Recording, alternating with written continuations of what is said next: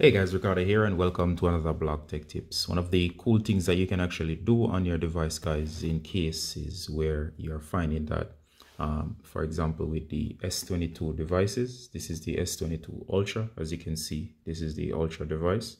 One of the things I like about the Ultra devices is that you can use these for writing. It's very effective, especially with the S Pen.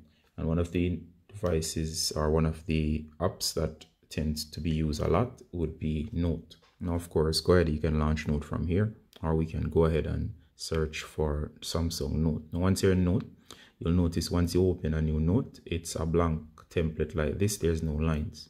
You can actually add lines. Let me show you how to do this. Go to the three lines, upper left, to go to settings.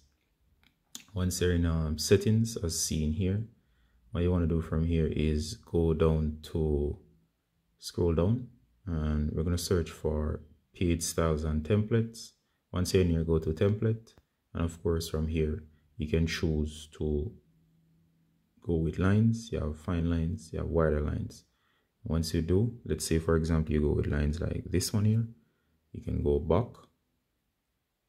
Once you go back, guys, you should be here again. Notice it won't affect older notes, but if you create a new note, notice the lines are there. So you can actually write between these lines. So you can, it depends on what you like. And if you want, you can go back in the menu. And once you go back in the menu, you can actually remove the lines in case you do not like it and you just want to write the free form with just the blank paper. So that's something I found out about Notes that you might find interesting, that you definitely want to do with your S Pen on your S22 Ultra. All right, guys, as always, Ricardo from Blog Tech Tips. Saying bye until next time. Bye.